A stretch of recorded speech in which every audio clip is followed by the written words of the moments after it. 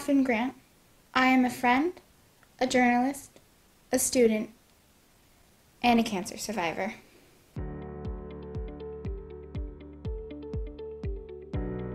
When I was 7 years old, I was diagnosed with a rare form of bone cancer called osteosarcoma.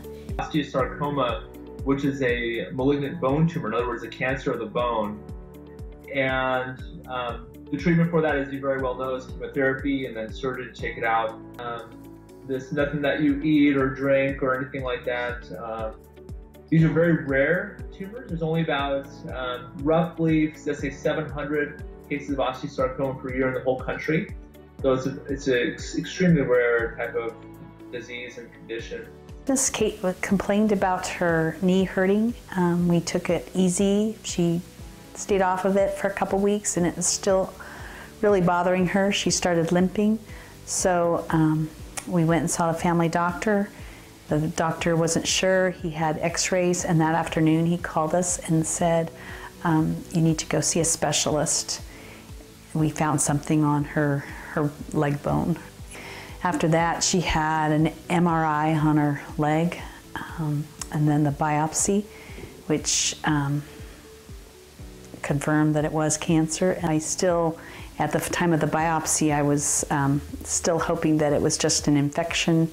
They called us back to tend to Kate as she was waking up, and I hadn't heard from the doctor yet, so I was still hopeful until the anesthesiologist, as we were tending to Kate, said, oh yes, it was cancer, and I about collapsed. I was scared that Kate would be afraid. She just had an aunt that died of cancer, and so instead of telling Kate right away that she had cancer, we told her bones were sick.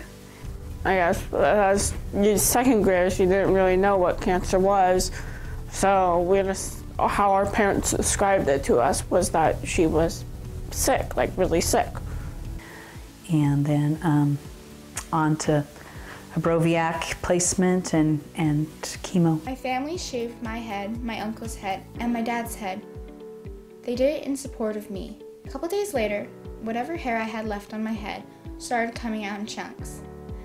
I remember if I was ever mad at someone, I would just take out a chunk of my hair and throw it at them. Juvenile, I know, but effective to get them away from you. Every time Kate had treatment, chemotherapy, it was involved a hospital stay from anywhere from 3 to 5 days. And also with some of the chemos, it caused her blood counts to go down and so low that she would have to go in because of an infection or just to get a blood transfusion or platelets. So that was hard on the rest of our family. Fortunately, I was a stay-at-home mom, and her dad worked from home, so that helped. I stayed with Kate during the day in the hospital, and he would stay at night with her. Fortunately, we have a very close family, extended family, and they were always ready to come and help with Kate, stay with Kate in the hospital or at home. They prayed for Kate. We had support from our friends and neighbors who brought us meals every evening when Kate was in the hospital. So we didn't have to cook, which was good because I can't cook. You still have to do something for your leg, whether it be do the reconstruction like you had with the metal knee replacement. Some people have an amputation. So you're a young age, so you get a lot of growth remaining. So you're going to get taller and your legs are going to grow, but the metal implants aren't made to really grow with you unless we put in like the special implant that you have now. So that's one problem. So you got to get your legs equal length or close to it. You had a very stiff knee where your knee really wasn't bending or straightening from all the surgeries and the previous infections. So we had to get your knee working again. And then on top of it, the infection reared its head again. So those are really serious problems. And with all those things going on, the risk of an amputation or losing your leg is very, very, very, very high. So the fact that you're here right now and your leg is actually attached to your body and it's working and be able to get around, that's, I think, a great victory.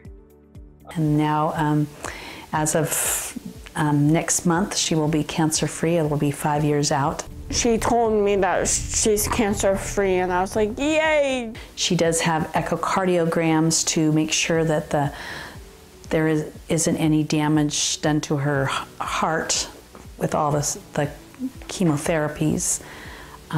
She did have to have her ears checked because some of the chemo does affect your hearing.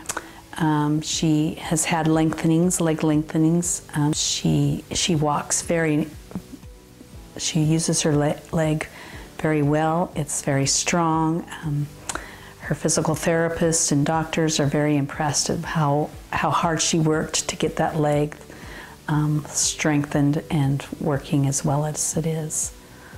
I think a lot of doctors and a lot of physical therapists are very impressed with how hard she's worked and how well she can walk. She had to keep working, and we'd say, just get through this, and then there would be something else. You know, just get through the chemo, and then there was the infection. And just get through this, and then she was so weak she couldn't use her leg. And just get through this, and then there was another shot or another chemo or another infection.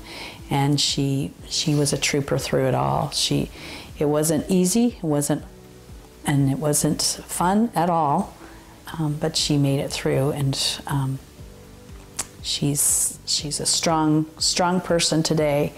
Kate walks with a little bit of a limp, but for the most part, she's a healthy, happy, normal, if you can call it that, teenager. And so feels like it's in the past now.